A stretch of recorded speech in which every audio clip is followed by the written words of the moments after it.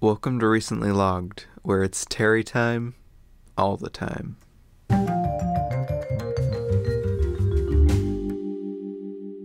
Well, hello guys.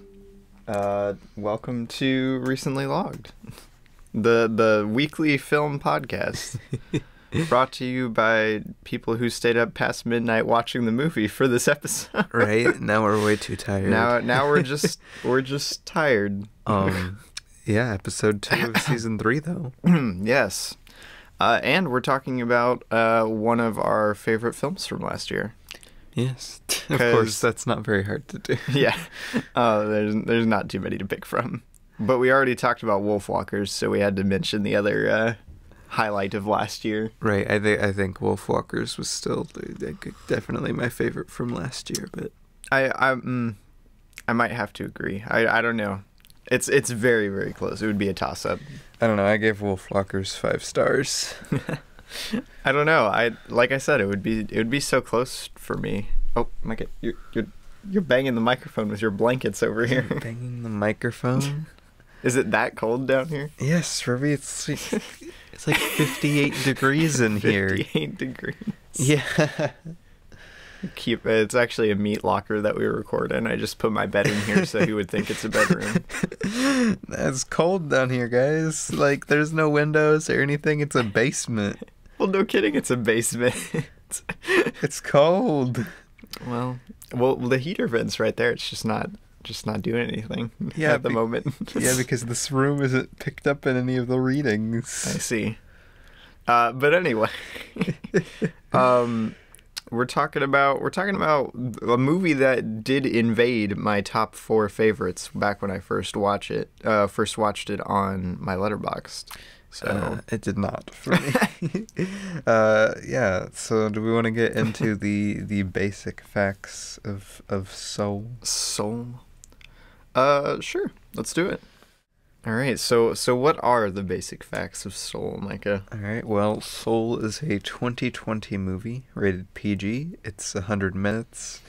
According to IMDb, it's an animation adventure comedy. And its little description on here is, after landing the gig of a lifetime, a New York jazz pianist suddenly finds himself trapped in a strange land between Earth and the afterlife. Bum, bum, bum. Its cast consists of Jamie Foxx, Tina Fey, Graham Norton, maybe? I don't know. It's got a lot. Dang it, it's not... Yeah, Norton. Yeah, I was about to say, it was N-O-R-T, so I mean, right. I'd assume Norton. Rachel House, and lots of other people. Lots of other people. Yeah, I was about to say, if you want more like cast description and stuff, I have the top billed people down in the description. For anyone like listening to a platform other than YouTube, they should all be hyperlinked to the actors' profiles on Letterboxd, so you should be able to find out more information about what they've been in, that sort of thing. And hey, David Diggs features in this. Heyo, David Diggs, my man. It was directed by Pete Docter and Kemp Powers. I was not aware it had a co-director. Neither was I, but I was about to say, where is he? I don't even think that's on Letterboxd. Hold on. No, it's not. No, it's not. It just says Pete Docter. Yeah, I was like, what? Interesting. It says co-director on IMDb. That's very odd. It was written by Pete Docter, Mike Jones, and Kemp Powers. Yeah. And I guess it got nominated for 2 Golden Globes. Heyo. I mean, why not? Best Motion Picture Animated and Best Original Score. Bro, you know, I don't blame the Golden Globes for nominating him. I mean, the score's really good. Yeah.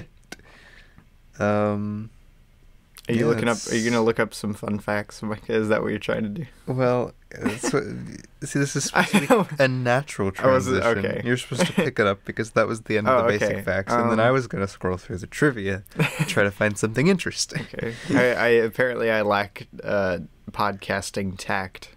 Yeah. In a lot of senses. What to say about Soul? It's nice to see. It was nice to see a Pixar movie coming out again, because like there hadn't been one since I really got back into film. Yeah. Since I had made my Letterboxd account, you know. Well, for me anyway, there hadn't been one that I'd really liked since I got back into, because Good Dinosaur was my like last recent memory of Toy one. Story 4, Ravi. Oh yeah, Toy Story 4. Incredibles 2. I forgot about Toy Story 4. And Incredibles 2. Toy Story 4, Incredibles 2, Finding Dory. Oh yeah, Cars 3. I remember Cars 3, when that came out. The Good Dinosaur. Those are the recent ones. And if you look at my Pixar ranked or watch my video on my channel, M. Grayway Films, where I rank all of them, those are all pretty low. Yeah. But yeah, no, we're just as a filler statement. I thought it was pretty cool. No, it's nice to see a Pixar movie coming out again, especially one that I feel like captures a lot more of like the Pixar the feel. Pixar soul, if you will. Yeah, not like Toy Story 4. The Pixar soul, Micah. All right, well, I couldn't find any interesting trivia. There's no fun fact, guys. There's no interesting trivia for this movie. Nothing interesting even happened. It's true. It was just like they sat down and they were like, "Well, here's a movie." Wow. All right, we're moving into basic facts, Micah. Thoughts, you mean? Yeah, we just did basic thoughts. Yes. I don't know why do we use? Oh, that's right. Fun fact for season 3, we've changed it to opening thoughts instead of basic thoughts. Oh, have we now? So it's not as confusing. I don't think it was ever confusing. Well, you know, some of us, Mike, some of us people do not like having a category that starts with basic and then another segment like that starts with basic, right? Well, I think we should have 3 segments that start with basic. Okay. We'll do basic facts, basic thoughts, basic discussion. Exactly. I see. Why not just put basic in front of all of our segments? It'll work just fine. Basic intro, basic outro. Yes. Exactly. All right. But anyway, what did I think of Pixar's Soul? Yeah, what are your opening thoughts on Pixar's Soul? Like I said, this was a very, very impactful movie back when I first watched it. I think we watched it not the day of release, but it was like the week of release. It was around that time. But since it was on Disney Plus and everything, I was about to say, I know it was when around very close to Christmas when we watched it. Yeah, because our extended family was still here and everything, and we had all the Christmas decorations set up.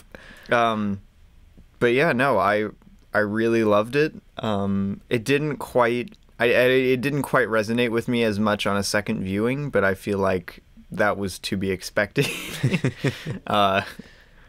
But you know, I really loved it in a lot of respects. I loved the score, obviously. I feel like that goes without mentioning. Jazz. I feel like any movie that has jazz in its score automatically has a leg up on a lot of the competition. Right? Like you can't beat jazz. I really loved the art direction for this movie. Like this might be one of my favorite one of the best looking Pixar movies in my opinion. Just a lot of especially the mixture of 2D and 3D in this one is very cool as well. Like the line outlines on the soul, of course Jerry's design and Terry's design. Yeah. The way it blends together is really nice. A lot of the color palettes and stuff are really cool as well. A lot of what I like about this movie is visual to an extent because the animation just looks so good. See, I don't know, not to interject too much. I was never a fan of, especially from like the moment I saw the trailer and everything, of like the Soul World itself. Really? Besides like the bridge stuff. The bridge stuff looks really great, but I don't know, like the blue sterile world kind of is really visually unappealing to me. I don't know about sterile. It's got like textures everywhere except for on the big Jerry building. I don't know. It's just in terms of visuals, I was not a fan of the Great Before or whatever. Okay, fair enough. Seminar or whatever. Oh, now that you mention it, though, actually, I very much just as like a fun shout out, very much liked the little bridge thing going up to the great beyond. It was very, very cool. Visually Very amazing. dope. Yes. What else to mention? It's a very oddly structured movie by Pixar standards. Like most kids movies follow a very, very formulaic structure, and this one is like 4 acts or something. Yeah, it's a bit odd. Yeah, no, it's but I think it works pretty darn well for it trying such an unconventional structure in a kids movie. You know, I talk about that in my video. Yeah, Micah, if he seems a little checked out this episode, it's because he's already paid his critical dues I to did pay Soul. my critical dues. I wrote an entire review about this darn movie. Yeah. Recorded it, edited it, put it up on my channel. Anything else that I want to mention on a surface level?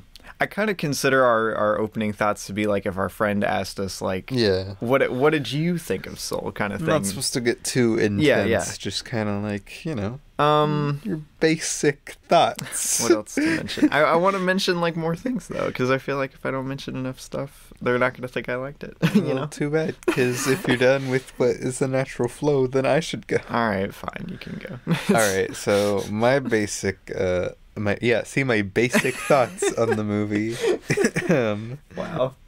Still calling it opening thoughts. are very good. It's definitely one of my favorite Pixar movies that's come out in a while. It's probably my favorite Pete Docter movie.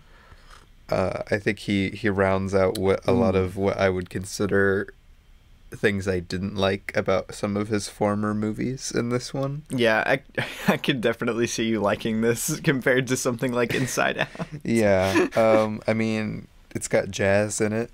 Jazz is amazing. For anybody who doesn't know, like, jazz is like literally some of my favorite kind of music ever. Oh, I thought you were gonna explain what jazz was. Oh yeah. For any of you who don't know, there are some things that I don't like about this. Mainly like more stuff from like the youth seminar and the Soul World, but most of that is fine. It's not there for too long, and Terry's and Jerry's mostly make up for it, because like Bro, they rock. Terry and the Jerrys are just like incredible and hilarious. But I think the story is like it actually tells like a really good message to the story, and it's really poignant for especially somebody like around young adult teenager age, because it's definitely a lot for going into like Like life. my age, Micah. Yeah, and I actually wonder why it impacted me so hard. I talked about this in my video. A lot of people talk about how like this Inside Out and Up kind of make a trilogy-ish thing where it kind of covers different stages of life from different looks and different big questions about life. And you know, I think that's a pretty cool way to look at them. I don't think it obviously changes anything about any of them. I just think it's just a cool way to package them. It's cool. I would buy that trilogy in a heartbeat. Yeah. True story. But yeah, I don't really have too much else to say in basic thoughts. Yeah. Like he said, it's got a very odd structure as kids movies go, but I don't think it brings it down at all. I think it just I just thought it was worth is mentioning. paced a little odd compared to most like kids movies, especially. Yeah, the thing is, you can't really get into like a topic about this movie, like an aspect of this movie, without bringing up like a bunch of other things. Yeah. So it's a bit difficult to just be like, yeah, I liked Soul. Here's why. The end. Honestly, I'm very curious of how this was even, like, we keep saying like quote unquote kids movie. I wonder how this movie would even be like received by children. Yeah, Because for real. it seems like pretty like deep, I guess I could say. It seems a lot more, not like mature in that kind of way, but mature it seems thematically. It seems more focused on its themes than making a kids movie. I'd be curious to see how much a kid would like it. Yeah, that's more what I'm saying. Like, because this doesn't really take much time to be a fun like kids movie. You get like a few minutes of kitten antics, and that's about it. And then like you have like there's a lot of funny stuff. In this movie. I was like about the to say, Terrys, the Terry stuff, Terry and Jerry, and like all of that. But a lot of it is mainly focused on like the main story, which I'm not even sure how much I would get if I was a tiny kid. I was about to say, I was kind of dumb when I was younger. I don't know how much of this would actually click story-wise. So yeah, I don't know if you have any young kids and have watched this with Soul. How did they like it? Did they like it? Did they like it? I don't know. How do kids like Inside Out? Yeah, for real. Like, I don't know. I feel like Inside Out's a lot more accessible because it's always like colorful characters going on adventures. Inside Out more so. It's a very clear plot line. They leave headquarters. They have to get back. They get back. This thing you're jumping left and right. This thing you're going everywhere. Like I said, the structure lends to it being a very odd story. But that's discussion for later. Let's get into our main discussion of the movie Soul. All right. Quiet Coyote, Micah. Okay, I guess I'll stop talking.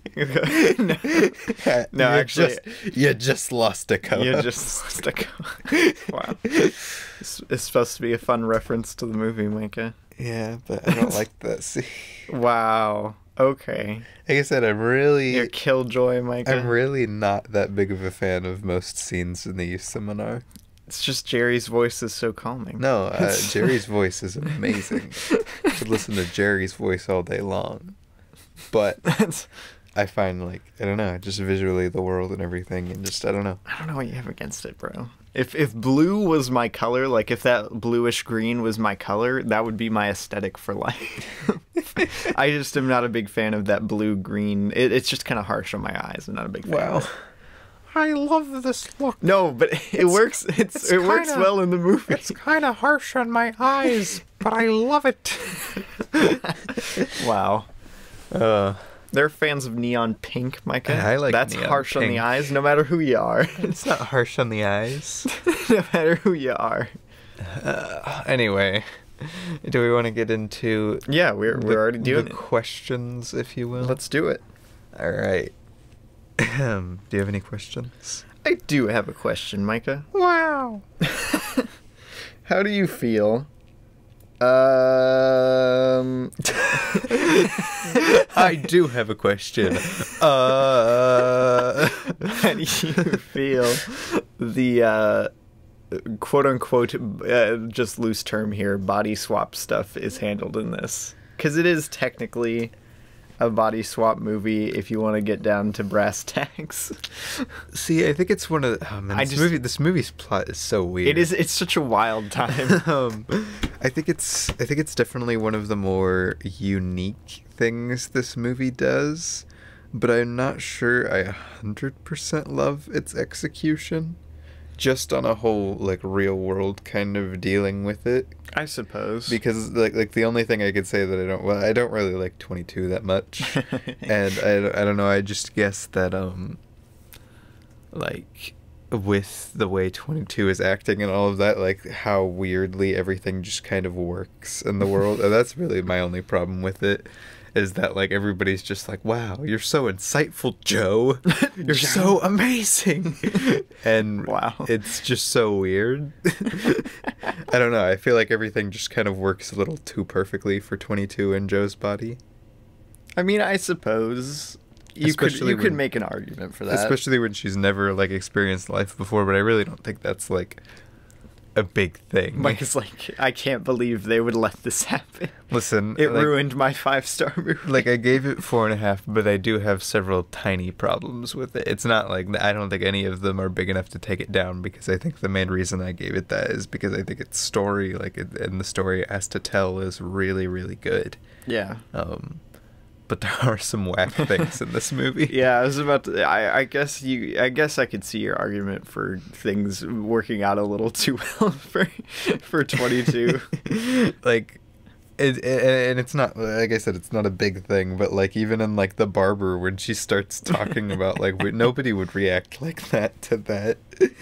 Someone might, Micah. She's like, I was an unborn soul living for most of my life or something, and everybody's like, wow, yeah, Yeah. give me a lollipop. that joke is still really funny though. Yeah, it's just a bit odd. Yeah. No, I could see that. I don't know. I feel like a lot of the story around 22 kind of works like that, and I think that's one of the big problems. Just I have comes off as a little like this is happening because the story needs it to happen kind of feel. My biggest problem with the movie overall is probably 22 as a character, and the core of the movie, Mike. well, no, I like what they did with like that whole side of it, but like her as a character.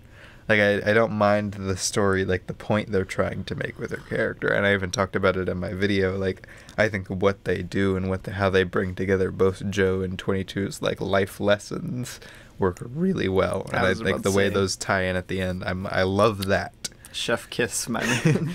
But 22 as a character voiced by Tina Fey. Yeah, I think I could have done without Tina Fey's performance. And like just everything around 22 seems so like, I don't know, I guess contrived to me. Like even from her not wanting to like get her Earth pass, like everything about 22's character just seems to me anyway to be happening just because they thought it was a good idea for a character, not because it was like a fleshed out character. I suppose I could see that for some stuff. I would argue against it like sometimes, but I don't know. It's kind of I can see where you're coming from. Yeah, like I said, it's not a huge like if it was like a huge problem, I wouldn't. Mike is like every single thing about 22. I wouldn't resonate with the character as much as I do by the end. She's just a plot device. Man, so awful, just a plot device. No, I think there's definitely some merit to the character.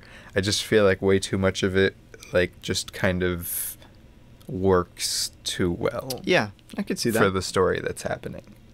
And fair enough. Yeah, I say. I guess that's not a big thing. Yeah. Do you have a question that you would wanna chuck into the cosmos of questions? Mike? Sure. We'll do a classic. No, not a classic. A classic. Remy, we ask it every week. Okay. Literally every week. And you never have an answer. I don't have a prepared answer. What is your favorite scene or sequence? I don't know. But it would be, when they play the jazz gig if they didn't cut it off. You just really wanted them to play the entire jazz show in the movie. Would be so down for them playing the entire jazz show. Like when they release it on Blu-ray or something, they probably already have. They should have like the entire jazz show as a special feature. Yeah, because it would kill the pacing of the ending. It would destroy the pacing. But I want the jazz show. Like, I came in for this movie for jazz, and then, like, it's like, all right, jazz show, and then it's like, cut, cut, cut. Oh, wow. Yes. That's literally how it goes. It's literally what it sounds like. Bang, bang, bang. That's literally what it sounds like. Favorite scene. It's so hard to pick. Like, yeah, actually, this one, I don't have a specific one already picked out for this one. I gotta think about it. But this movie is a lot weirder structured than most. Yeah, like usually so a lot of the scenes kind of flow. Like it's kind of a constant flow of scenes. There's not especially like, oh, here's this scene. What would be a good pick, actually? Like, I don't know, man. It would be so difficult to just pick out like one scene or sequence. Right? Man. Dang, bro. Wow, you had to stump What us happens like in this movie, Like everything exactly, flows like, into it. There's no like, oh, here's this scene where this happens. I think I have mine now. Okay. I think when Joe initially, spoiler alert, dies. I never saw it coming in the trailers. But yeah, no, that if I'm allowed to do that sequence when he first dies. So like full bridge can I do to like youth seminar? Bridge to youth seminar. Can I have Yeah, that? that's a sequence. Okay. That's what I was gonna lean towards, but yeah, that's a Okay. sequence. I was gonna say just compile all of Terry's scenes and make that a scene, and that'll be my favorite. See, the thing with this movie is like, with the way it's structured and the way it's constantly bouncing between things, it doesn't leave a whole lot of time for like a scene to be like, oh, this is the scene where this happens. It's constantly propelling forward. Which is not to say that there are never like it's not like it's not like it never takes time to do a scene. No, it's not. It's that all of the scenes that it does do, which are good scenes, aren't like especially like, oh, here's that scene where they did this thing. It's like, oh, it's that scene. It's that scene. Yeah, exactly. It's just all kind of leading forward aggressively, if you will. Yes. But yeah, that scene is like really well animated. I really like the sequences, especially when he falls off the bridge. That stuff looks so cool. I would have loved to see it in a theater, man. Right? It would have rocked. I'm trying to think of like what I could use as a different answer.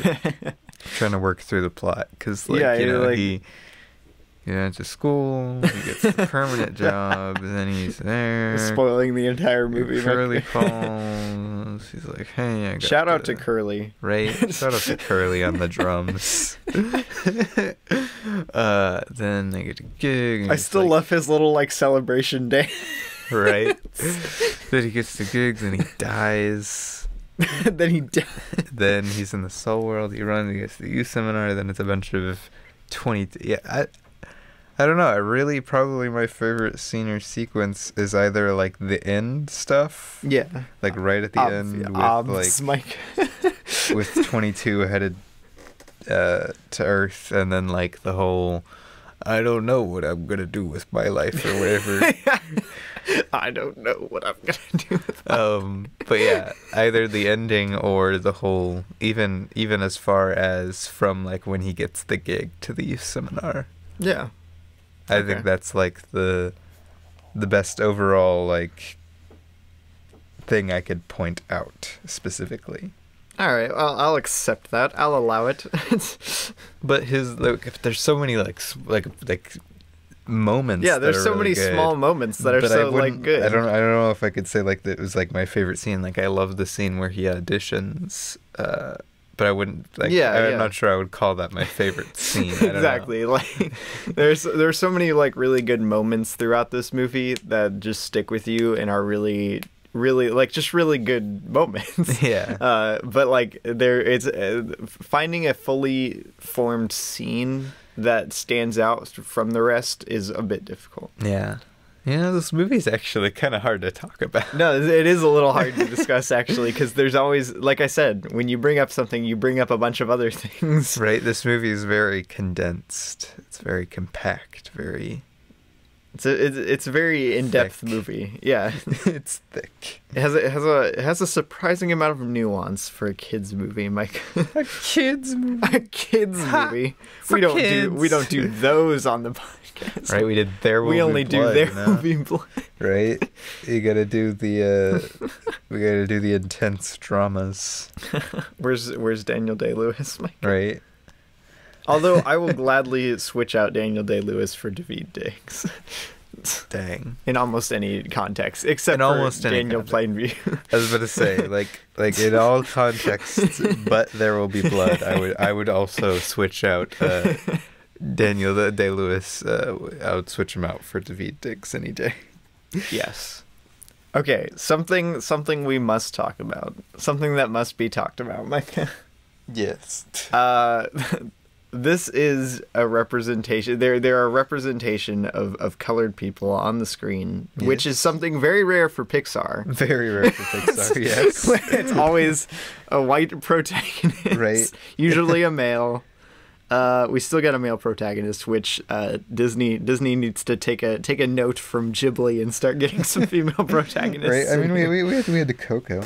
Yeah, that's true. Coco was very cool. We had Coco. We have Brave. We had Braves. They're all. I mean, white, they're all Robbie. white, but at least Robbie, they're not Americans. But they're the whitest of white. It's true. They are the whitest of white. But still. No offense to like Ireland and Scotland and all that. I think it's awesome. I just think like Very dope. Yes. they are definitely white. Yeah. No, I'm just saying. I just wanted to bring up people of color representation in a Pixar movie. I think it's pretty sick. I think it is sick. I just feel like something that I wanted to bring up is this is very much a Pete Docter movie. Yeah. And Pete Docter is very white. It is pretty odd. Like I thought it was odd going into it that Pete Docter was like the one directing. Yes. Like Pixar's first like mainly black-led movie. And yeah, I was about to say a majority of the cast is people of color. It's very much so. And I feel like I saw someone on Twitter, which is never a good thing. I saw someone on. I asked them very Twitter. quickly to get off Twitter. But after that, I saw their tweet, and they were saying it's interesting that Soul is black people written for white people to watch, kind of thing. And I very much get where they're coming from. No, I could definitely see that vibe coming from it. Like I like that there's obviously Pixar representation, but it's Exactly. kind of like the whole goes back to like Disney with the Moana thing. Yeah, If exactly your like that. production isn't mostly whatever race you're representing, It just it's feels gonna come off as a little weird. Not bad. It doesn't have to be bad. Yeah. It's just gonna be a little disingenuous to the culture. Yeah, I was about to say it very much like I like all of the representation in it, and that like everything like that, but you can very much tell that it was written to appeal to the most people Yeah. as possible. No, I think it's cool, and I'm glad Pixar did it. But I do wish there was more like I wish it was actually in the production. Yeah, I wish it was like, more like I mean there is obviously a black screenwriter on this. Yeah. I just wish it was more being told by them, you know? Yeah. It just feels very Pete Docter Yeah. in a lot of senses. Yeah, and that's but you know, interesting. like I don't know. What do I have to say on it? I'm white as can be. Right. What am I So saying? yeah, take our opinions Yeah. with a grain of salt. We're just a bunch of white guys. I was about to say, literally, when the survey question comes up, how would you describe your ethnicity? I'm like, literally, as white as it comes on every front. Oh, but yeah. yes, But speaking of like the diversity, and one thing that I liked, and I saw that a lot of other people seemed to like as well, was the actual character designs themselves. yes, Because they weren't just like, oh look, it's just the same person, The but same- with a skin the swap. same character model, but they turned down, the Right. brightness. And I thought all of the character models looked great. I was very happy with how they turned out, and I saw some people once again on Twitter, very very quickly told them to get off Twitter. I saw some people complaining about how the character models looked, and honestly, I really liked them in this. yeah, I was about to say They're kind of unique for Pixar, like stylistically. I honestly can't think of another Pixar movie that has this sort of like modeling to it, like design. Yeah, no, it's definitely an interesting style going into it, but I really like what ended up coming out. Yeah, no, it's I mean I like it. It's very cool, very dope. All right. Well, I did say art direction and stuff was one of my favorite features of this movie, which kind of is adjacent to character design and stuff like that. yeah. All right. What do you think of like the main plot of the movie? What actually happens in the movie? Yeah, like what actually goes down? You know, I actually really dig the plot of this movie on multiple levels. Would those levels be? What do I say about the plot of this? Apparently, you dig it on multiple. I do dig it. I very much. I especially like. I don't know. I really like the message that this movie has. No, yeah, that's That's honestly probably the thing I like about it the most. Same, but like outside of the message. Yes, what actually happens in the movie. I have to say I'm not a huge fan. Like, I think it works really well for what they needed to happen. I'm not a ginormous fan of the whole my soul's stuck in a cat thing. Right? Like, just on a conceptual level. But I think they executed it just about as well as they could have. And I'm oh so glad we didn't get like half an hour of cat antics. Right. See, that's what I'm saying. Like, there's so much, and just for me personally, that I feel like I don't like coming into it concept-wise, like characters like 22 and plot points like the cat.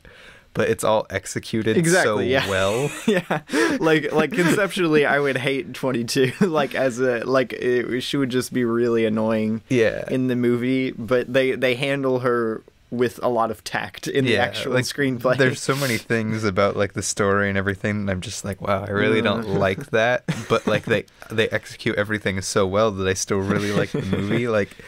I actually kind of usually would hate plot points like them accidentally landing into the wrong bodies.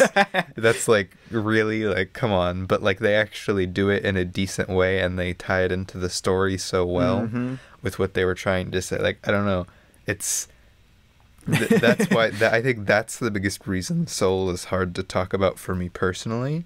Like, if I'm not, like, in a strictly writing standpoint. Yeah.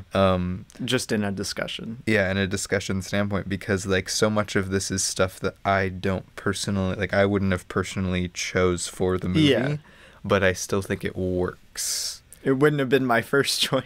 Yeah, it wouldn't have been my first choice for a lot of the stuff in this movie. Plot-wise, I think it's a very gutsy move to kill off your main character within the first, like, 12 minutes of your movie. Right? I think the way he dies is kind of disappointing. What? I mean, all the other fun ways he could have died on screen. Micah, they had to preserve his body. That's true, but like he could have slipped on the banana peels and fallen onto the nails. That I love that was one of the first sequences Pete Docter made, like storyboarding. Right, it was just him almost dying. Yeah. Did you want him to fall into the nails, Micah? Sure. I don't really feel like that would have killed him immediately, though. I feel like he would have had to, like, bleed out first. He would have been just bleeding out on the sidewalk or something. At least with the... and then he couldn't just hop back into his body. I was about to say, at least falling into the manhole cover, he could just be, like, unconscious or something. Yeah, that's really the only one that works that he could be. Because even in, like, Soul, he's not, like, fully dead for some reason. Exactly, like, he still has a heartbeat going and everything. He's still going. He's in a coma, essentially. Yes. Apparently a very, very deadly coma. Right? Like, I don't... Like, what would have happened if his soul just would have... Like, what would have happened to his body? Would have just, like... Does the heart stop just, like, when your soul gets destroyed? And then what about the cat? I don't know, Does the cat just die when Joe hops out of it? Because the cat's soul is dead forever? Yeah, I don't know, man. I just we're just assuming on a base level that cats can survive without a soul, which they can. Yeah, real life. Yeah, I mean, have you seen a cat with a soul? I don't think so. It's once in a lifetime. Wow. Can you tell we're dog people? I prefer Up because it has a dog instead of a cat. Right. It's the reason Up is objectively better than Soul. Actually, no, I like Soul better than Up. What? Yeah, me too. But yeah, I don't know, because in like discussion of the movie, like for even like the Soul world, I'm not a huge fan of. Like the design of the souls themselves, I don't like I don't at know all. What you have against them? I think they look really bad. And I think they're really basic. I think they look really bad. And I don't like the comedy that they do with, like, the soul people themselves. Like, the whole, like, slapping and, like, the pooping pizza and... What? Okay, I'm not going to defend the pooping pizza too much, but what? On the whole. Like, I don't know. Like, I think... And again, I think it works well in the movie. I still gave this movie 4.5 and will stand by that 4.5. But I think like the blue world with all the blue blobs. I think it rocks. It doesn't connect with me. I don't have any. I really like. If it wasn't for the fact of how they wrote 22, I wouldn't care for anything in the Soul World at all. Like, what about Jerry and Terry? No, Jerry and Terry would be funny, but I'm saying like I wouldn't care about anything. Like I wouldn't connect with anything in the Soul World because it's all just like it reminds me of Inside Out with its world of just like uninteresting, unappealing blue fuzz. How dare you? First of all, how dare you? Second of all, how dare you? My two favorite Pixar movies. I'm not an Inside Out fan. You need to become more of a Pete Docter stan, Micah. No, your life will be better. He's one of the. I think he is probably one of my favorite directors working today. That's a shame. He just writes such good stuff. And then directs it so well. Yeah, Monsters Inc.'s pretty good. Monsters Inc. Soul's pretty good. Soul rocks. Monsters Inc. rocks. Up's okay. Up is really, really good. Inside Out is kind of... Inside Out is literally the perfect screenplay, and I'll stand by that. Yeah, well... Hey, that was episode 1. If you guys want to hear our thoughts on Inside Out, go to episode 1, season 1, recently. I wonder how rough that would be, man, going back to episode 1. It's probably better than this. We've been flailing all over the place this episode. Like I said, this is a really hard one to Mostly talk about. I've been flailing all over the I don't know what you're talking about over here. I think they should all just stop the podcast, go to Imgrayway Films on YouTube, and watch my review and ranking video. Yeah, the link's in the description to his channel if you want to check it out. Plus, there's a giveaway going on. Can I enter in the giveaway? Yeah. I can? Yeah. Oh. I don't know if I really want to. Wow. All you have to do to enter in is be subscribed and then comment on the video once we get to the subscriber point. Like, all you have to do to enter the giveaway is subscribe. Wow. All right. Well, what else to ask about this movie? One of my favorite aspects of this movie. Mm-hmm. That's a statement, not a question. Mm-hmm. But what do you think of this aspect? The lighting, the actual like lighting and stuff. Yeah, it's okay, I guess. Okay. I don't know. I didn't think it was really standout lighting. I think it looks good, but it didn't like bring much to the film for me. You know, it was lighting. Okay. I mean, I just think it's interesting how they differentiate critical moments with lighting. Yeah, I don't know. In a lot of different ways. Really, the only times lighting is stand out to me are in like There Will Be Blood. Dang. Okay. I don't really like lighting. Isn't really something I don't like bad lighting. Bad lighting is awful. Mike is like, I love bad lighting. But like, I don't know. Lighting is just, it's lighting. It should be good. Wow. Going into it. Everything should be good, Micah. Yeah, but like writing and directing and all that side of stuff is like hit or miss. But like hit or miss. I guess I never miss. Lighting should be good. It's lights. All right. Fair enough. Yeah, I don't know. It's just never something I would consider like a favorite part of a film. I just think, dang, and I don't think there was really any standout because, like I said, I don't like how bright and constantly just bright the youth seminar is. I don't know what you have against the youth seminar, man. But I do like how it contrasts with what is it like the astral plane or whatever? I don't know. Probably. I think that sounds right. The zone. The zone. The zone. Yeah. And how the zone is all dark with the purple sand. It's like they just turned the soul world. They just turned on dark mode. Right. They turned on dark mode to the soul world. I do like that contrasts. But yeah, I don't think there's any standout lighting like in the New York side of anything. Besides, in the jazz clubs. I would just like to mention that the Great Beyond portal thing is one of my favorite set pieces from like any movie that I can think of in recent times.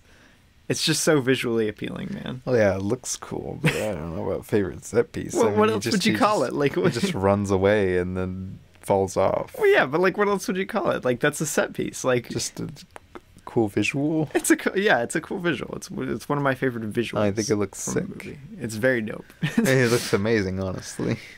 And hey, I use it in my video. Pete Docter was drinking the genius juice, Mike. Sure. Just sure, Mike. Yeah. Okay. I don't know, this movie, like, this movie is so weird for me. Oh, we haven't asked Micah. What do you think about the score? We haven't really talked about it much. The score is very, very good.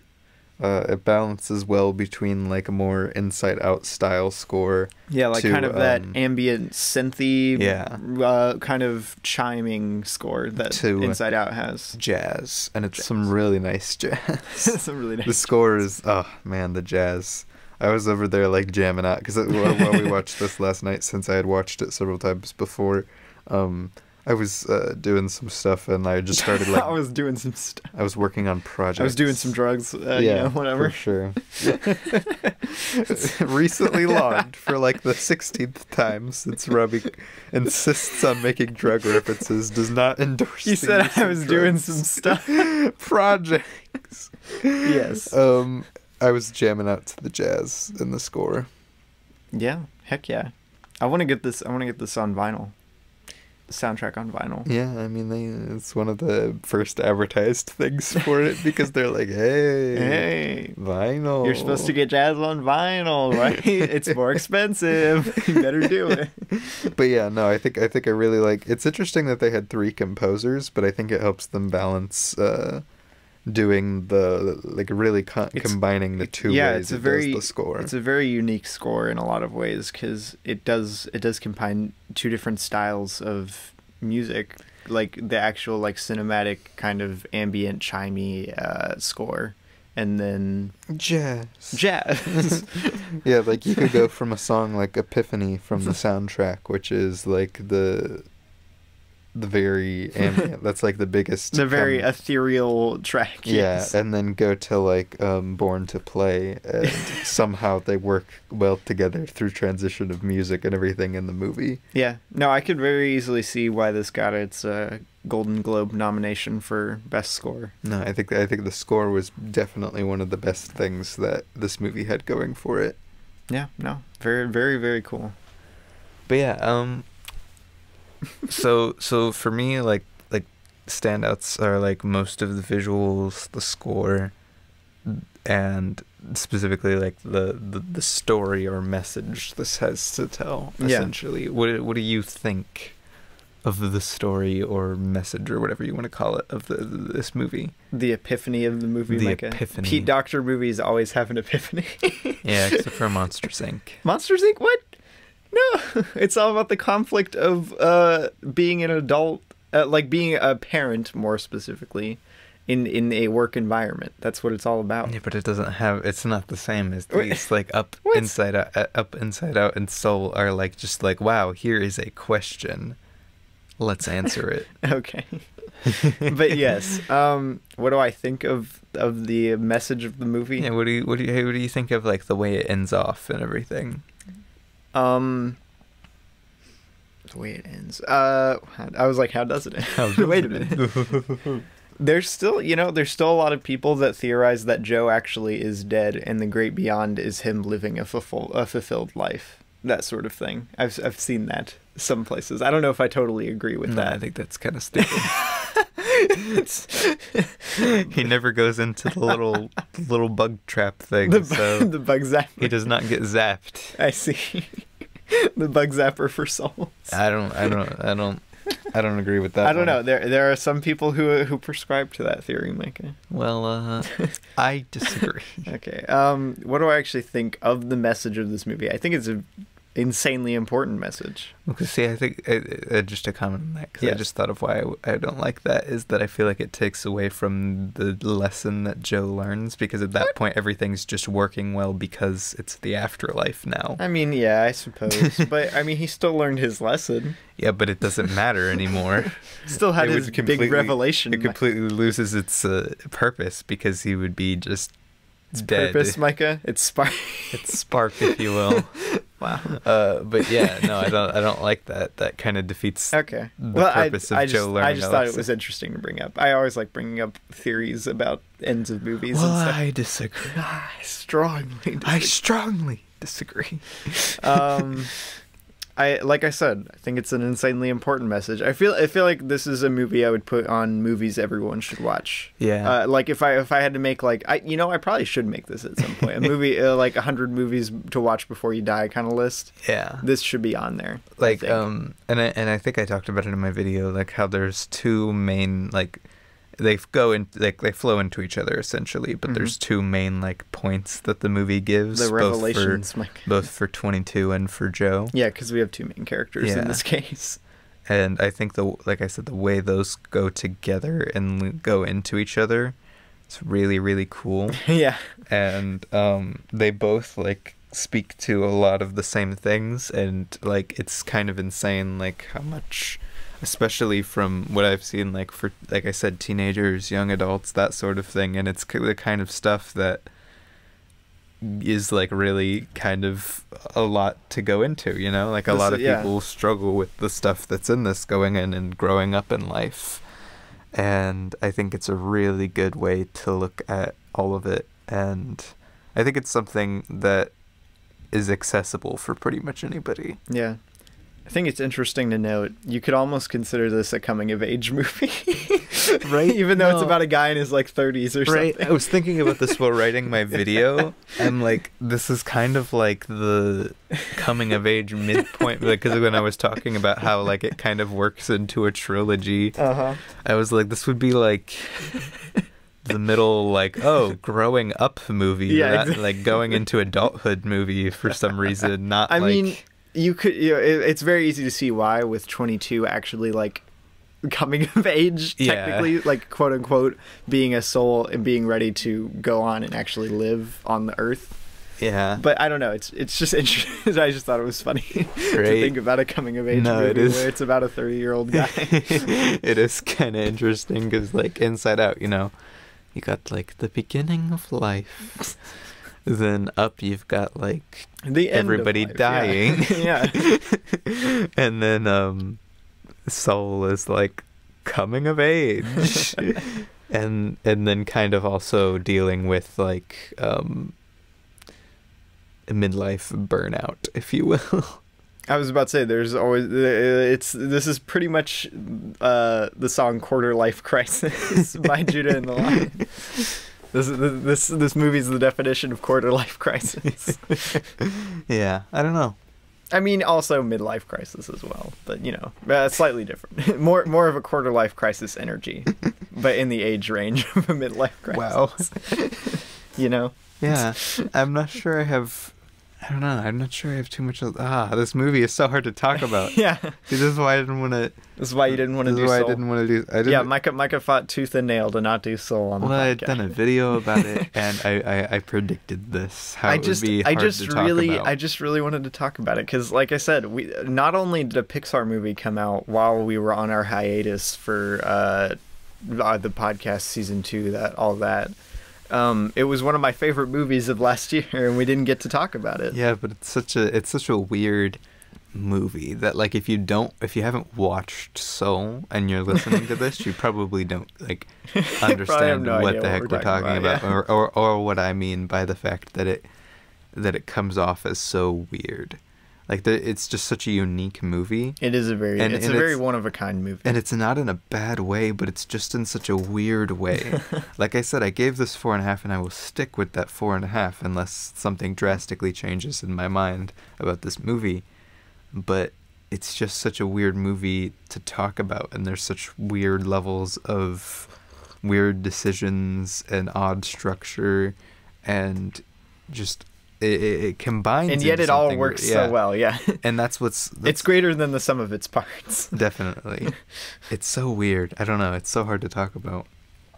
Yeah, but I mean, I feel like any movie that has that sort of greater than the sum of its parts quality to it is always hard to discuss because you in reality you try and dissect a technical aspect of it that plays into its overall like greatness, you know? Right? Like I think the biggest thing with Soul is the message it has to tell. I think that's the best thing it does. I think everything in the movie plays into that really well.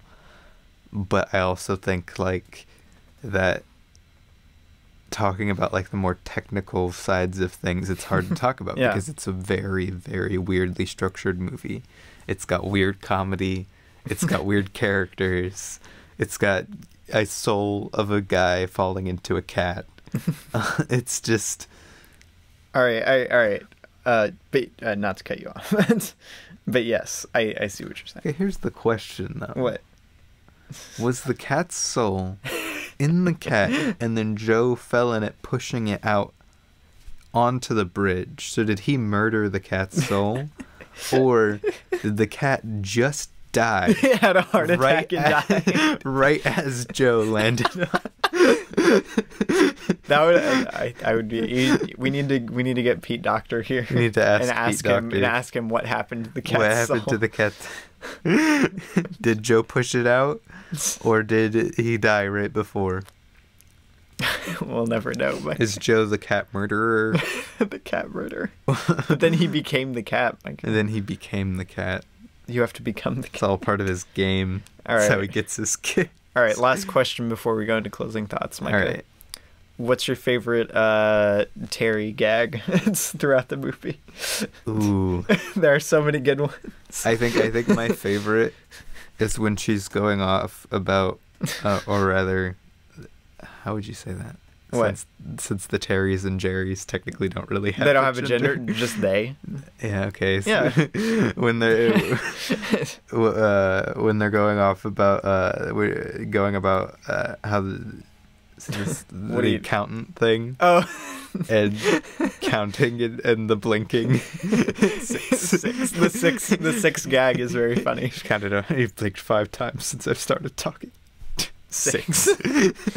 Yeah, I think that, like, that whole sequence of, like, her is they like it's so hard to say. The pronouns, like the pronouns. I know. You should be used to it by now. I know. I just don't usually say they referring to one person. And I mean, you could just call Terry. Terry, yeah.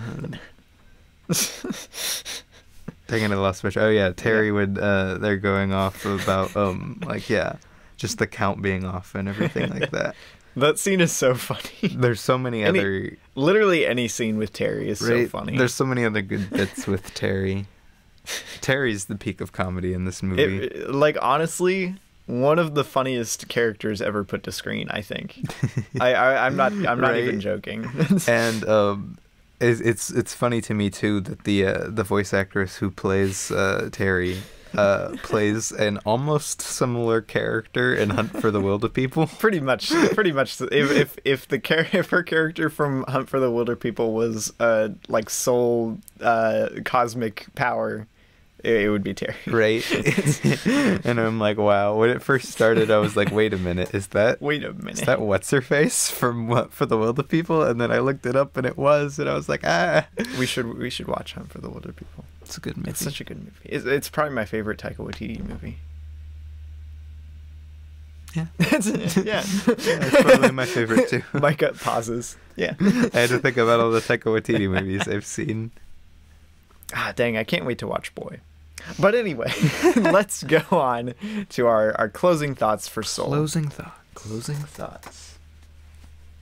Ricky Baker. Ricky Baker. Ricky Baker. You can't just start singing songs. Baker.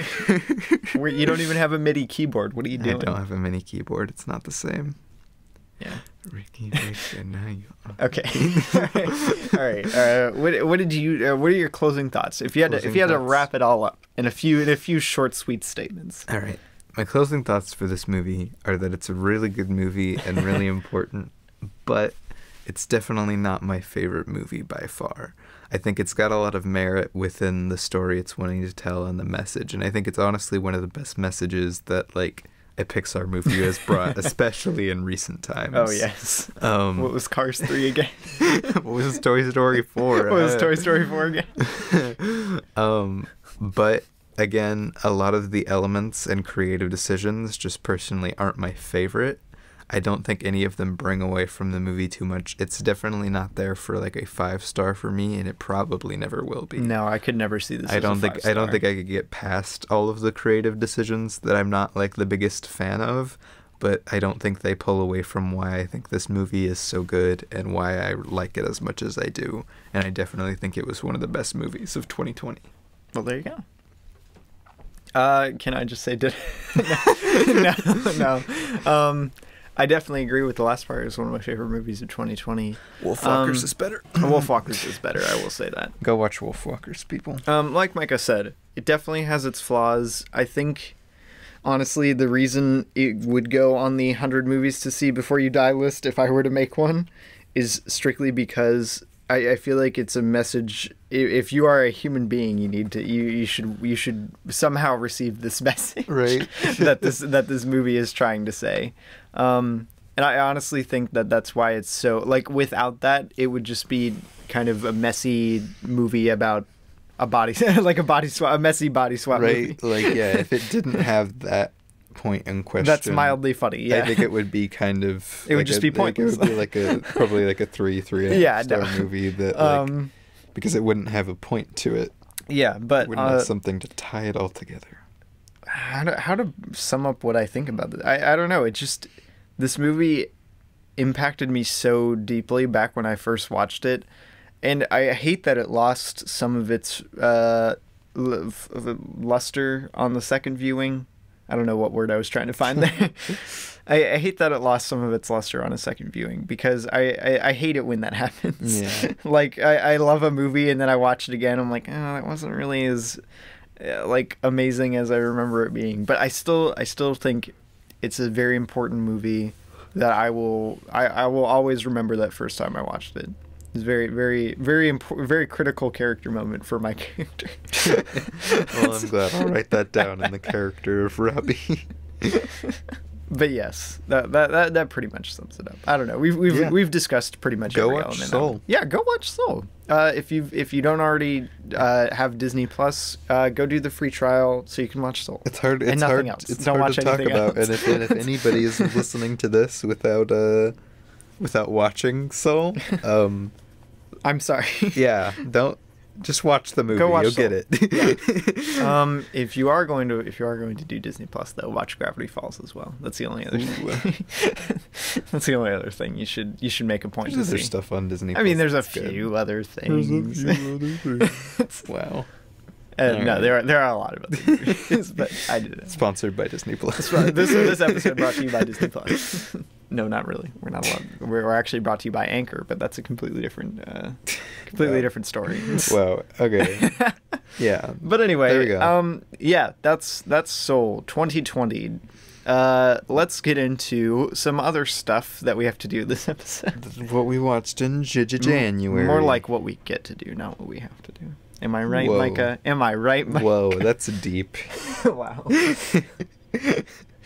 Welcome to the recently logged what we watched. Hi, guys.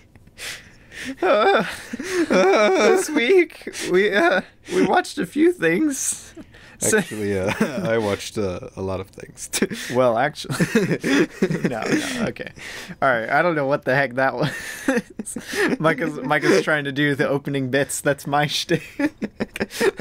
Get your own shtick. Get your own life. Get your own life. All right, yeah. For those of you who are new to the podcast, since we're still early in season 3, we do a segment at the end where we just talk about what we watched in the week. Between since episode. The last episode, pretty much. And for me, since I'm doing another big video on my channel in which I had to watch a bunch of movies, I'm not going to talk about those movies too in depth, but I think you'll be able to pick up on what they are if you pay attention.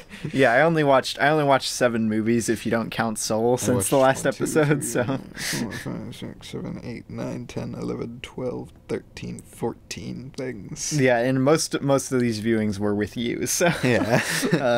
All right. Do we want to start off with the 1st of January? What did we watch? February. What did we watch on the 1st of February, Micah? We watched Zootopia. Zootopia. Where anyone can be anything. Wow. Yeah, we watched it. And oopsie number 3. Oopsie number 3Z. Yeah, I think this was my third time watching it, maybe fourth. Probably my I don't fourth. know. I've probably watched it more, but Oh, you've watched it a bunch more times than I Zootopia have. is such a fun movie. It really is. It's a Like- fun little movie. Like, I don't think it's like amazing, outstanding, or anything, but it's such a fun. Like, I would turn this on just about any time. It's one of my favorite of the newer. I like it. I like it better. Honestly, it's sad that I've liked most of Disney animations stuff better than most Pixar movies as of late. Like this, and like Wreck-It Ralph and stuff like that are honestly Bro, better Wreck-It than a lot Ralph. of recent. Wreck-It Ralph freaking rocks. But Let me yeah, just say. like Zootopia, Judy Hopps is great. Nick Wilde's great. Heck yeah. Yeah, it's all good. I gave it 3.5 stars. It's so fun. I did give it a like. But also in my review that I left for it, I said the universe increasingly makes less sense as I really pay more does. attention to the small details. It really does. The more you think about like the economy and stuff and politics inside Zootopia's universe, it doesn't really make much doesn't make sense. sense. Also on the first, I watched Princess Mononoke, Heck yeah. which I Frick gave yeah. 5 stars. It's probably my favorite Ghibli movie. I wish I could just insert those little like knife swipe sound effects. The little.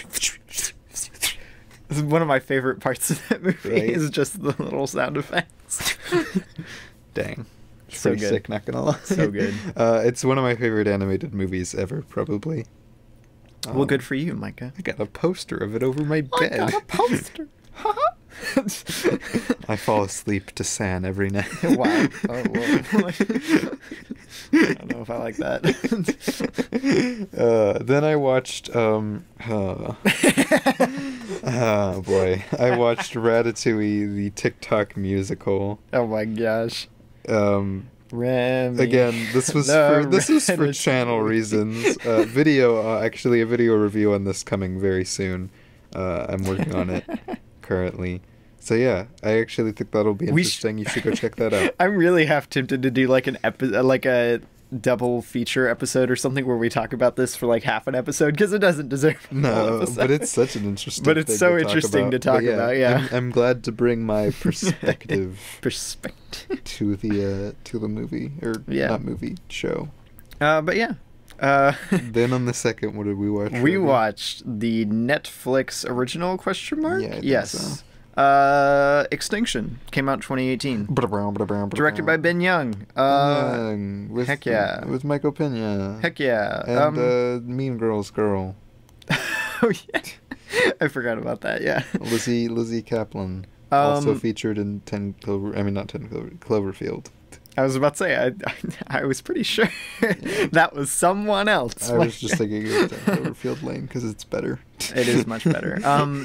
But yeah, I actually enjoyed this a lot more than I thought I would. I remember seeing trailers for it back when it first came out, and I was like, that looks kind of lame. And I mean, to an extent, it was. Yeah. But you know, it was actually pretty cool. Well, I have to say though, I was kind of like I was in the middle of kind of like a kind of deep big conversation while I was watching this, so my attention was not 100% on the movie, but like from what I got of it, it was just kind of like fine.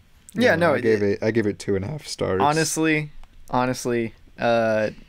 it's not really anything to write home about outside of its pretty cool like concept. Yeah. It's pretty much just Blade Runner but lame, kind of. Right. But yeah, no, I still enjoyed it though. Yeah. I gave it a like.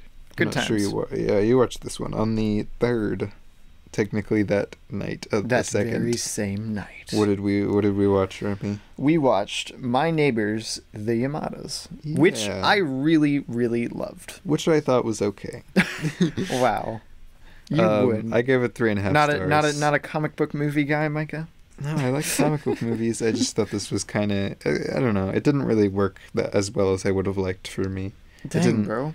Like it kept my attention the whole time, but at the same time, I just really was like, especially by the end, I was like, well, I hope this will be over soon. The last third of it is a little rough, but honestly, I think outside of that, it's a very cool like mood piece. No, I would say definitely, I more. still think it's good. I just was like, kind of by the end, I think it's a little too long. Understandable. Yeah. Yeah, like But yeah, I said, no, gave it I 3.5. really loved it. It's one of my favorite Ghibli movies now. It is not one of mine. Then on the 3rd, we watched Spirited Away. Heck yeah. Can I get a heck yeah? I've been trying to rewatch this thing for like forever. And we just need to play a little clip of Wolves by Kanye West. Spirited Away. Wow. Yeah. But yeah, Spirited Away is good. It's so good. It's so freaking good. Everybody knows it's good. It's really well done. Micah Film Bro says Spirited Away is good. It's definitely not my favorite, and I actually think I'm out of the very few out of people I follow gave it what I gave it. I gave it 4.5, not 5. It doesn't really get 5 stars for me, you know. I think it's really, really well done, but I just don't think everything in the movie resonates with me as well as I would like it to. How could you, Micah? This is my favorite animated movie. It's so good. Ethan gave it 3 stars. Oh no, Ethan, no. All right. After that, what did you watch anything? I watched. Well, I mean, obviously you watched something. I watched on the 3rd again. Because I watched something else on the 3rd. The Cat Returns. Ah, yes, you did watch that. Which is a whack little movie. Wackadoo. I really like it. I think it's so much fun. It's so if it was any longer than it was, I would not like it. Oh my but gosh. It's like the shortest Ghibli movie I think made, and it's so weird and it's just fun. Why do I feel like you would have written this movie, Micah? If it wasn't cats, I would have written this movie. like the Baron, you would have written that character. Dude, the Baron is so sick. You can't tell me that the Baron is not sick. He's just kind of weak. No, you cannot tell me that the Baron is not sick. He makes great tea. He dresses sharp. Dude, this man... Class. Dare one say. Class. Wow. The Baron is sick. I don't care what you say. I gave it 3.5 stars. Micah may have watched the dumb cat movie. I watched the dumb dog movie. Ayo. The Ugly Dachshund. We watched them at the same time, actually. Yeah, The Ugly Dachshund. Because I didn't want to watch The Ugly Dachshund. Really the only upside to this movie, I mean, not the only, obviously. It was a perfectly passable movie. But really, the only big upside is that there were cute little dogs in it. The Dachshunds. The Dachshunds are so adorable. And we have a Dachshund. But they just it just immediately gets canceled out by the fact that they're like malicious villains in this movie. Right? I know. I didn't even watch the movie, and I'm like, wait a minute, the Dachshunds are the bad guys? Yeah, exactly. I'm like, dang, they're the cutest dogs ever. And Dachshunds are so cute. They have the little scrunchy face. Right? That's. Aww. Yeah, disappointing. But yeah, no, I didn't like it. Then on the 4th, we watched Howoo's Moving Castle. In Woo's Moving Castle, Rebby. I don't know about that one. And Howl's Moving Castle is a masterpiece, by the way. And you should go. You could say that. You should go watch Bread Sword's video on Howl's Moving Castle is a masterpiece. Bread Sword's video is better than Howl's Moving Castle. Wow. Okay, that's low. I gave it 4.5. I love Howl's Moving Castle. I mean, I can see it definitely is good. It definitely has something to say. It is good. It has good characters. The only problem with it is pacing in the 3rd act. Its pacing in the 3rd act is abysmal. That's the only problem with it, though. Come on. I don't know. I just have never really gotten into it that much. It's really funny, though. Like, it's one of the funniest Ghibli movies out there, I think. Right, it's good. We actually did an episode on it, though. Yeah. So. Oh, yeah. Duh. Wow. I feel like I need to explain my thoughts on Howl's Moving Castle, but we've already done an episode on it, so it doesn't really matter. Very good. Then on the 6th, the freaking 6th, freaking 6th. We watched Ryan Johnson's freaking masterpiece for the first time. Brick. The other masterpiece, that is. Oh wow. His other masterpiece. Brick. Whoops. His first feature-length movie in. Oh my goodness. Freaking rocks. Bro, this is... I put this in my top 4 favorites. This was a first watch. It may not stay there. We need to do a Brick episode. Oh my gosh, Brick. We need to do a Brick episode. I need to buy this movie. I was about to say, we need to buy the Blu-ray ASAP. Brick, though. This is like the best budget filmmaking I have ever seen in my life. This had a $500,000 budget and everything you can tell. I guarantee most of that money went into actors. Like, everything is so It's low budget, but insane, everything bro. looks so good. It The looks story good. is so well done. It sounds The good. dialogue. The performances are great. The dialogue. The dialogue is so good. The dialogue is outstanding. The editing, oh my Joseph gosh. Gordon-Levitt's character is probably the best character I've seen him do ever. Bro, I swear, the editing in this changed my life. And I'm not over-exaggerating. I'm very happy that it's in my top 4 favorites. 5 stars for sure. Ryan Johnson needs to come back to this. It's my favorite Ryan Johnson movie. I prefer it over Knives Out. I don't know. I don't have. I It's even wrote that in my review and now I have both Knives Out and Brick in my 4 favorites, and I don't know which one I like more. You gotta put The Last Jedi up there now, No, Micah. I'm not putting The Last Jedi up there. I'm not putting corporate Ryan Johnson Corporate up there. Ryan Johnson. You want crazy Ryan Johnson. You want indie Ryan Johnson. I want indie Ryan Johnson. I want original Ryan Johnson. I want Knives Out and Brick Ryan Johnson. You gonna put Evil Demon Golf Ball from Hell on there? I am. Actually really want to watch that. I know, I can't wait to see it. Yeah, I don't know. Because, see, I've watched Knives Out like 14 times, and I still like it as much as I do. So I have to do that with Brick now to see if it holds. I cannot wait to watch Brick, man. I can't wait to rewatch it. Dude, it's so good. Like, so and for a mystery, I think it's going to be so cool watching it again. Yeah, no, definitely. But, man, Brick. Go watch Brick. Go watch Brick, yeah. It's on Amazon Prime at the moment, I believe. Yeah, go watch Brick. That's the moral of the story. Moral of the story, if you're old enough to watch Brick, watch Brick. Yeah. Then anyway, also on the 6th, I watched Tales from Earthsea. Tales from Earthsea. Which I like. It's not the greatest from Studio Ghibli, but I like it quite a bit. I think it accomplishes some good stuff. I gave it 3.5 stars. Then I watched Ponyo, Ponyo, Ponyo Fishy in the Sea on the 6th. And this is actually one of my favorite of Hayao Miyazaki's later movies. Ponyo is such a magical atmosphere. And Ponyo, man. And hot take, it's better than Totoro. I gave it 4 stars. It's not better. Then on the 7th, I watched The Secret World of Arrietty, which I don't like, and I gave 2.5 stars. Which I don't like. Then on the 7th, I also watched From Up on Poppy Hill, which I do like, and I gave 3.5 stars. Nothing compares to the initial anxiety of Poppy Hill. Of watching it for the first time. You're like,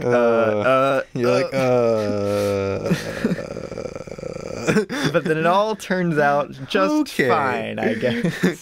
When they come up, they're like, I don't care. I'm going to always feel this way. You're like, what? What did you just say? What did you just write down? Hayao Miyazaki, who worked on the screenplay for this. Hayao Miyazaki is over party, Mike. Wow. Yeah. Anyway, that's what I watched, and if you didn't pick up what my what a video is going to be from me, then either you really don't know anything about those movies I just mentioned, or you weren't paying attention. One thing. Let's go into our outro, Michael. Here we go. We're gonna wrap this up in a nice little bow. Okay. I wanted to bring up like a little nugget. I wanted to bring up this nugget. We're gonna turn it down. We're gonna be a bit more serious.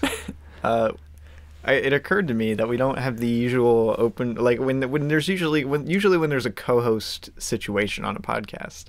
At the beginning, they're like, "So what'd you do this week?"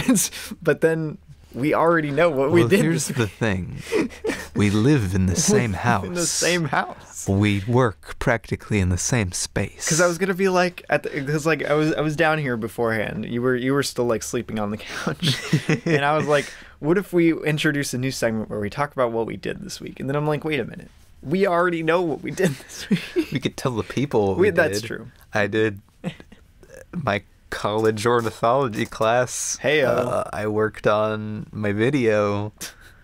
Is that it? And I went to church. You went to church? Wow. Oh, and it must be. And I hung out with friends. That's about it. Is it a holiday or something? Did I miss it? Wow.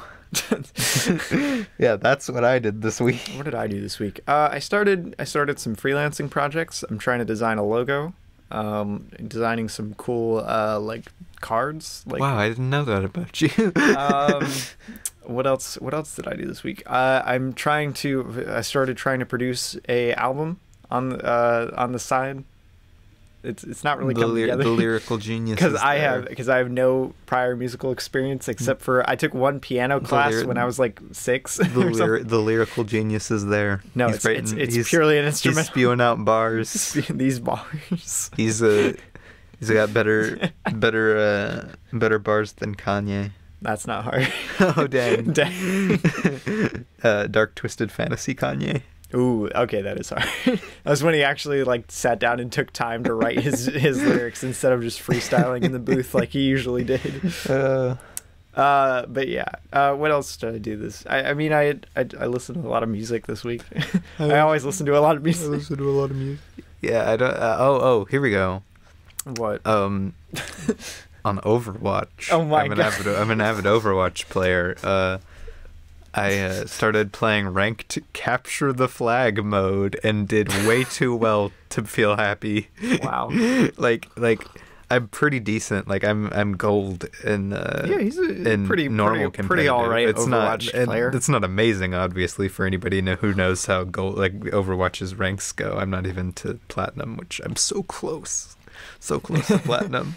But like I'm a decent Overwatch player. But then I go in and I play capture the flag, and I start doing like really well. Like I haven't lost a game in competitive capture the flag. Wow. And I'm like, no. 100% win ratio. I'm like, no, I don't want to. Wow. You can't make me. I don't want to be. He throws a game. I don't want to be good at competitive capture the flag. Wow. Enjoying the professional league, Micah. Yeah, totally. Professional league capture the flag. In fact, I'm gonna start the owl capture the flag. Wow. Who'd have thought? For the uninitiated, OWL stands for Overwatch League. Yeah. Which Overwatch is all one word, so I don't know why it's just. I don't know why it's not just all, because it would be OL. That sounds stupid. Wow. And besides, like, it's all one word, but everybody is like Overwatch, even though it's like 2 Overwatch. syllables. Yeah. I know all about syllables, Micah. I know all about syllables. Some call me a syllable expert. But yeah, that's and I got married in Skyrim. Micah, I'm just gonna cut off. I got married. Jazz music starts. I got married in Skyrim, and wow. that was my week. But do you love each other? No. Oh, it was a business transaction. Dang it. Well, that's life for you, I guess. Life's hard in Skyrim. Get married for love. Wow. All right, well, we're probably going to go watch some regular show while I edit this, and we'll see you next week. Yeehaw. Listen to some jazz, watch soul, watch Brick. Heck yeah. That's the main takeaway from this week. So do that. Yeah.